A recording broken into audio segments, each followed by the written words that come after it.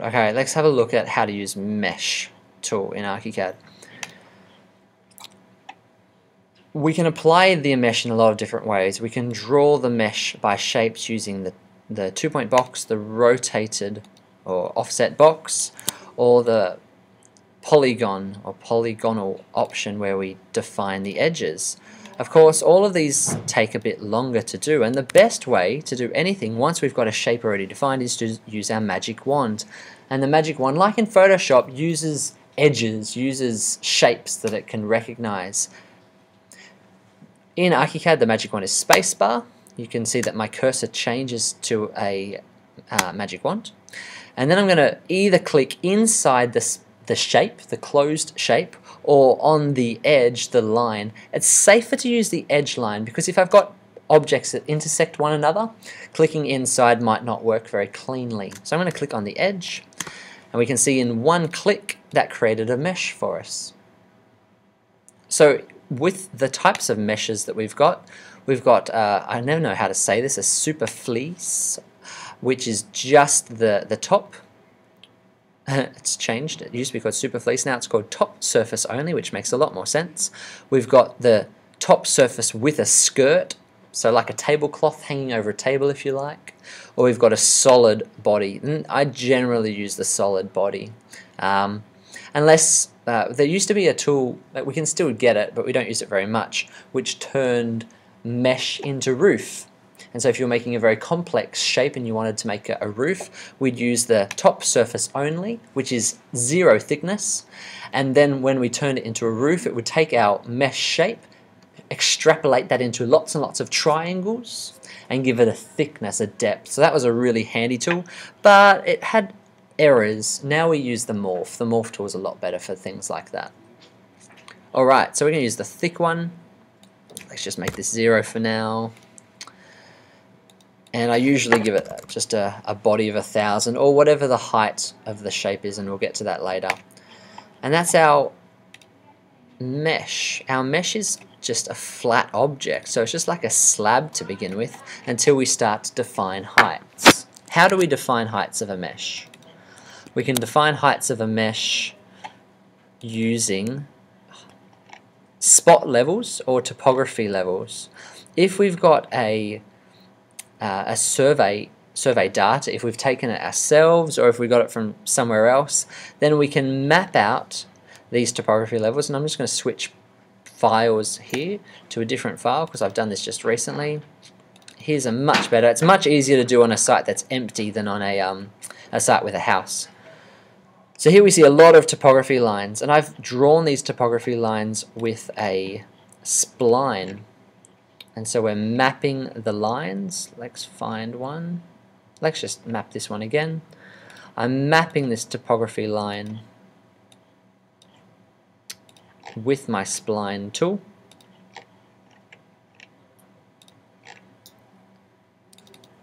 And then I'm using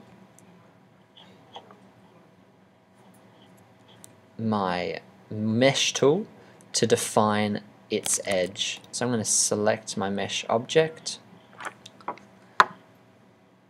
I'm going to select my mesh tool, and I'm going to magic wand again, click, and click on fit to user ridges, and that will define a ridge, a height value. I'm just undoing that now just to go back.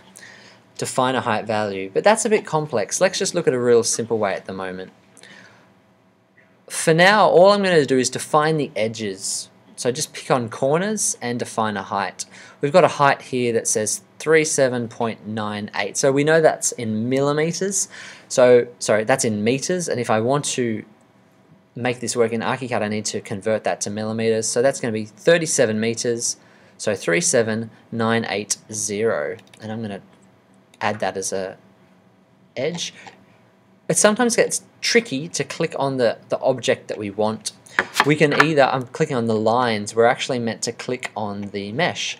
I can either use my tab button to alternate between objects when we've got multiples, or maybe I could use the layers to turn it off, or if I don't need this just because it's a duplicate, for now I'll just delete it. Be very careful that you don't delete things that you really need, of course. 37980. Select the edge, select the node, the black dot, 37980. When we're doing topography levels, we have topography lines, we need to make sure we press apply to all, and it will apply to all of those surfaces at the same time. If we're just doing one, then we don't want to apply to all edges. Let's just choose the rest of these edges. 38430.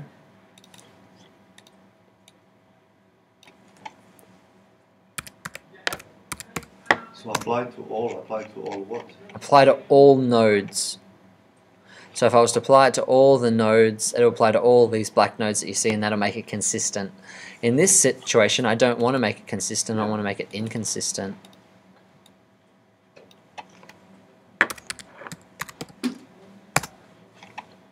So I'm just reading from my survey, what's the heights? 41770.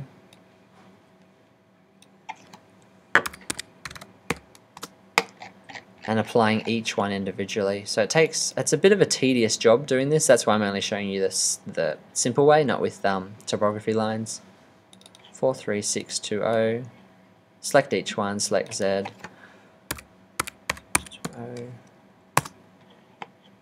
If they're very close together, sometimes we don't need to be so accurate.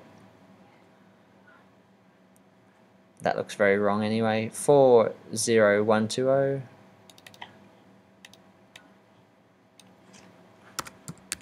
But it's good to have a bit of extra height, so you'll just see the difference between them. 40030.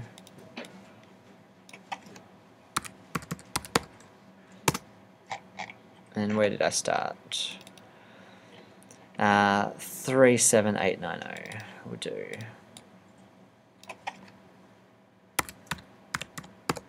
Alright, so it's easier to do this all, sorry, it's more accurate to do this all in floor plan. And of course that's given us a very deep contour object, and now we can see that we've got those heights. But it's a lot easier, particularly if we get one that just is wrong. That's wrong. I don't know why it said that number, but it's clearly not right. We can more easily or more visually change this in 3D. So I can click on a node point, and I can, using my Z again, I can change the height value. So normally I just want to apply it so it relates more to one of the other existing heights. And that's probably going to be more accurate in this case. If I was trying to do this by eye, of course I can change it here and that'll change the value, but in this case I want to be accurate to true sizes. Now, if I'm very good at knowing what I'm doing and I'm not necessarily that fantastic, the survey should also have height data. So here it says that the height of this floor area is 31860, while it says that this is 38740. That scares me massively because the floors aren't, unless that's supposed to be 7, the floors aren't that far apart. So let's assume it's talking about this one, 38740. That should relate to our stories. And that is ground floor, and that's currently 52, so it means it's too large. So I want to change this to, let's say, 36000. And now if I go into 3D, my house should be getting close to sitting at the right level. It's not high enough, so I need to make it bigger. It's height to next, so I definitely need to make it bigger. Let's change that to 8. And that's now sitting more accurately. Does that make sense? That's how we use mesh in simple forms. The mesh can be used as a site mesh. If I wanted to make a mesh for a cushion, that's the main reason we use it. We have to think like mesh as a topography map. And so that's why it's always important to start with a topography map.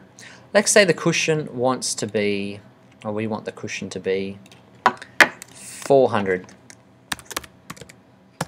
by, let's use this one, 400 by 400. We don't want the cushion to be perfectly straight, so what I'll often do is just start to slightly change the edges just to make it a little bit more customized. Now, if you understand how topography works, we've got lines that represent height values. And so a mountain ridge has concentric circles, or something that's like a concentric circle, defining the height around the edge. Now I want the edges of this cushion to be flat, to be 0 if you like, and I want the cushion to get taller as it gets closer to the middle. I'm going to change the line types of this, just make it solid, and I'm going to leave it red just so it's easy to see. Now I don't need to do this perfectly, and it really shouldn't be perfect, otherwise it's not going to look very realistic. But I'm just going to, using my splines, just build up the shape a bit, give some heights. I'm also showing you this just to show you how to add heights to topography levels. If I grab my mesh, and again I'm going to make this 0, we're going to see that this mesh is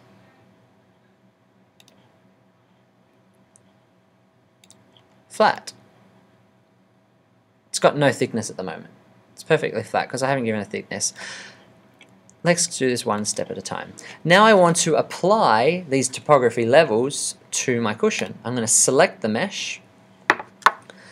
I'm going to select my mesh tool. It's very important that you do both, otherwise it has no idea what you want to do. Now magic wand again, and I'm going to click on the splines, because the splines currently don't do anything, it's just a reference line. But now we're going to use the splines with my magic wand to add a user ridge, which just means define a height value, or a consistent height value, a ridge value on my mesh. So these are all flat. Let's have a look at these in 3D. It's still perfectly flat, we can see that, but when I click on it, we can now see that I have, sorry it's a bit jittery because I'm zooming in too quickly, we've got all these data levels, things that I can add height to. Again, I could select these all by hand and change them incrementally one at a time, but that's just crazy and it's going to produce a bad result. So what I really want to do is do this in floor plan, and I can do this quite effectively and quickly. So again, select the mesh. Now this, I have to think of some maths in my head. If I was to make these incrementally all the same height, I wouldn't be creating a lovely hill, I'd be creating a pyramid. So I need to not do it incrementally, I need to sort of taper it like a hyperbola or whatever it's called. So the edges I'm going to leave at 0. I don't have a lot of different height lines. If I wanted to make it much more smooth, I'd have more. But I want my cushion to only get up to a maximum height of about 100. So I'm going to start with 100. That's a good way to think about it. And I want to taper it. So I'm going to have this being 90. I want this one to be sort of in the middle. Let's make it 70. And I want this one being, let's say 40. Now I'm going to select this and open it up in 3D. And we now see that my cushion is no longer flat, but it has form, 3D form. Now my cushion's flat on the bottom, which isn't exactly realistic. So what I need to do is get a bit creative. I'm going to select this and drag a copy.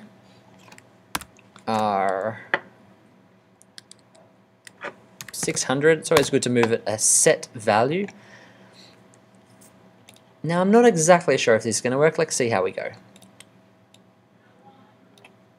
I'm going to make this minus 20. Let's see if it's going to work. Yep, let's keep going. Minus 30. Minus 35. Minus 40. Let's see if that's worked. Hey, hey. That's open, but it's fine. What I can do is I could make it normal and then flip it around. I can do a few clever things like that, but I don't mind if it's hollow at the moment. It'll look correct, and that's fine. So now I can take this mesh, put it on this one. Let's have a look at them both together. And we've got a pillow. So that's just a quick demonstration of what mesh is about, how it works in a few different instances.